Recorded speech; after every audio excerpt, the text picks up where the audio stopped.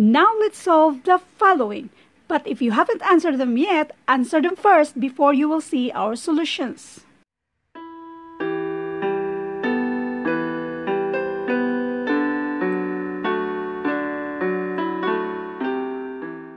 Ano nga ba introduction ko dito? Mukhang simple pero maraming nagkakamali. Subukang sagutan ng tama. Number 1, 1/2 divided by 2.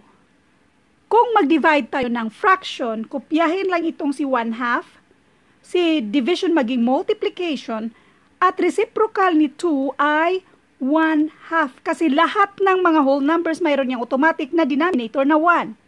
Pwede na tayong mag-multiply. 1 times 1 equals 1, 2 times 2 equals 4. So, ang sagot dito ay letter D. Another way, kung sakaling na lilito kayo sa 1/2 divided by 2, isipin nyo na lang, yung 1/2, hahatiin ng dalawa. I-drawing natin si 1/2 ha. Ito si 1/2. Kung si 1/2 ay hatiin ng dalawa, anong nangyayari? Naging 1/4 na si 1/2. Yan, dalawang 1/4. Kung dalawang 1/4 equals 1/2. So, ang sagot dito ay 1/4. Number 2. 2 divided by, itong 2 times 2 na nasa loob ng parenthesis, divided by, itong 2 divided by 2, na parehong nasa loob ng parenthesis, tapos tsaka ka nag-multiply ng 2. Klaro namang ginugroup na yan. So, alam na natin kung alin dyan ang uunahin natin. Uunahin muna natin yung pinakaloob-looban. 2 times 2 and that is 4. Tapos itong isa, 2 divided by 2 equals 1. 1 times 2. Nasa loob ng parenthesis pa rin or bracket, pareho lang yan. Yung isa, 2 divided by 4. 2 divided by 4. Para klaro lang, erase ko nga to. Dito muna tayo. 2 times 2 equals 4. So, ang matitira ay 2 divided by 4. 2 divided by 4 is equals to 0.5. Divided by, ito ba? Yan.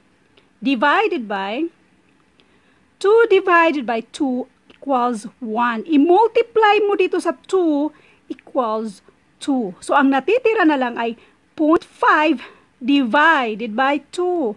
Or pareho lang yan sa number 1, 1/2 divided by 2.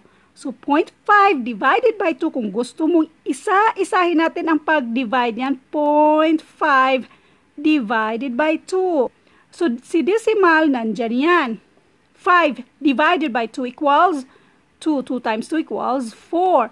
5 minus 4 equals 1. Tapos isa pang 0. Dagdag ka. 10 divided by 2 equals 5. So, ang sagot dito ay 0.25.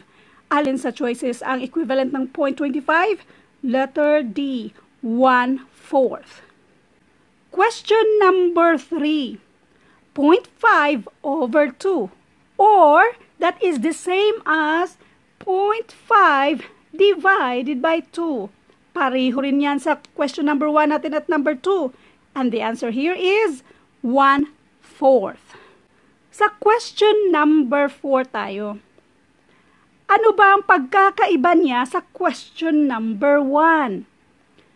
Yung 2 divided by 2 times 2 na nasa loob ng parenthesis, pareho lang din naman dito. Tapos yung denominator, 2 divided by 2 times 2, pareho lang din dito. Ito lahat over dito lahat, pareho lang din na ito lahat divided by dito. So, ang sagot dito ay kung ano ang sagot sa number 2, ganun din ang sagot sa number 4. Isa-isahin natin. 2 times 2, ibang kulay lang para klaro. 2 times 2 equals 4. So, 2 divided by 4 over 2 divided by 2 equals 1. 1 times 2. 2 divided by 4 equals 0.5 or 1/2, pareho lang yan. 1 times 2 equals 2. 0.5 divided by 2 is equals to 0.25. And 0.25 is the same as 1/4. Or kung gusto mo, yung 0.5 mo yan ay gawin mong 1/2. 1/2 divided by 2 is equals to 1/4. Paano niyan gawin?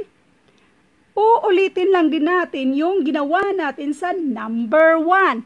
1/2 divided by 2. Kopyahin si 1/2, ang division maging multiplication, at ang divisor na to, reciprocal niya ay 1/2. 1 times 1 equals 1, 2 times 2 equals 4. So, ang sagot dito sa number 4 ay 1/4.